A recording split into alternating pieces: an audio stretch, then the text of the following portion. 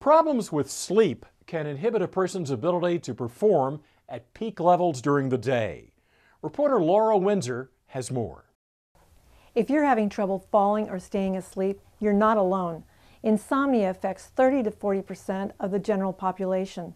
We found out from Dr. Stuart Menn at Desert Regional Medical Center that insomnia can range in severity and has 3 separate classifications. Insomnia is the most common sleep complaint in the world. Insomnia is one of the following complaints. Doc, I have trouble falling asleep, or I have trouble staying asleep once I fall asleep, or I wake up too early in the morning, or when at the end of the night, when it's all said and done, I feel like I've had a non-restorative sleep. I don't feel any better than I did when I first went to bed. That insomnia impacts many conditions, cardiovascular conditions. It impacts your ability to handle pain. It impacts whether you are going to be able to handle your depression or not. So we now think it is very important that it gets treated. People with insomnia that are left untreated have a terrible outcome in many other areas of their life.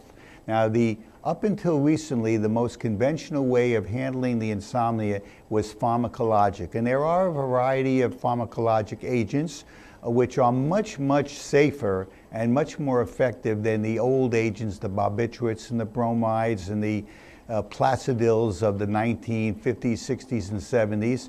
But even with these agents, we find that a large number of these people eventually become accommodated to them. In other words, the agents stop working. They don't get addicted to the agents, that's the mistake, but it just no longer works. So more and more what we've been doing with our insomnia patients is been going ahead and using what we call cognitive behavioral therapy, or you'll often see it abbreviated as CBT. In cognitive behavioral therapy, we actually can train people to rethink the way they're approaching their insomnia.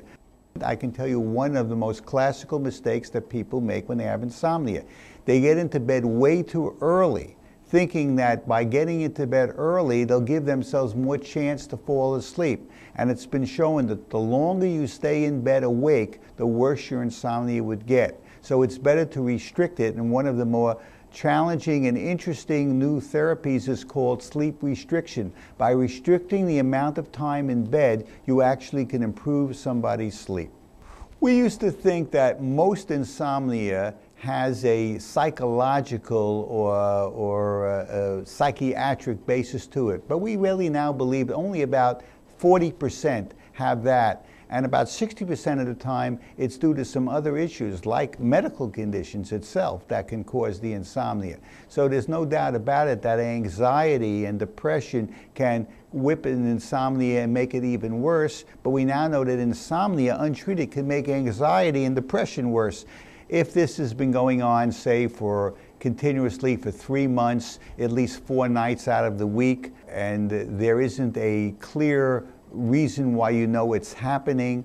So now we've gone from transitional or situational insomnia to chronic insomnia. So anything that's lasting more than 3 months, more than 4 nights a week, pretty continuously, deserves to be treated. And the earlier you treat it, probably the earlier you come to attention, probably the easier it's going to be to treat, because you haven't began to manifest the bad habits that insomniacs get into. It's important to treat insomnia before it becomes an unhealthy sleep pattern, and not getting the right amount of sleep can affect every aspect of your life. For the American Health Journal, I'm Laura Windsor.